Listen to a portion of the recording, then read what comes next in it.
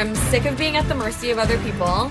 I feel like I've been an afterthought to a lot of people in this house, and I am over it. We've got a new power player in the Big Brother house, and Leah's not afraid to stir up some chaos if it means getting what she wants. And if people can't stomach that, well, welcome to Big Brother. And we thought the season might be boring without Tucker. Let's get into Wednesday's episode of Big Brother 26 and see how the veto stirs everything up. I'm Anna Rumor, and this is Pop Culture Social Call. We pick up after Quinn nominated Angela, Chemo, and Rubina for eviction. Angela's his actual target because Quinn and I can see a future where she just kind of gets carried to the end. And Rubina and Chemo were close with Tucker, so they're good pawns. Angela is taking her nomination, as you would imagine. Constantly at a battle with myself in this house all the time. It's exhausting. It's really exhausting.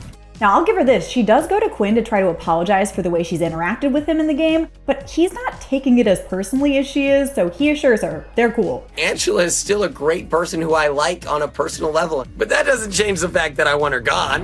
Meanwhile, Joseph is getting his first real screen time of the season. That's rarely a good sign, and especially because it's just him being kind of delusional and condescending to Chelsea about how well he's doing in the game. I would love to get to the end and win nothing and win the game.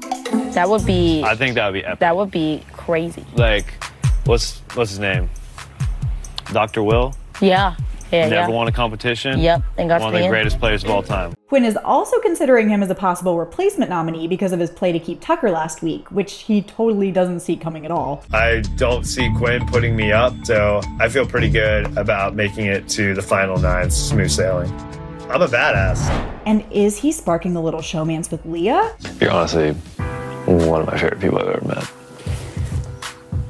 I mean it though. You are the best. No, he isn't. Probably in a more platonic way that I would say. Leah is getting pretty close with Angela though. Both of them feel like they've been excluded from things in the game. Honestly, I don't think it'd be as easy for me if you weren't here. I feel the same way about you, genuinely. But despite this burgeoning friendship, Quinn chooses Leah to play for him in the veto, thinking she'll be game to keep nominations the same for him if she wins. Angela, on the other hand, chose Joseph to play for her because she didn't want to put Leah in a tough position if she won. I feel like this paints a very interesting picture of these relationships. With all that in mind, it's time to play Bot Builders, which is building robots in the dark as fast as you can. And I know Joseph's I'm throwing comp strategy has been working for him so far, but doing it in a veto where everyone's watching you not try hard is a choice. This has been Joseph's game. Sit around all day and do quite literally nothing. And robot bits aside, it's Leah who walks away with the veto win, and a tough decision to make.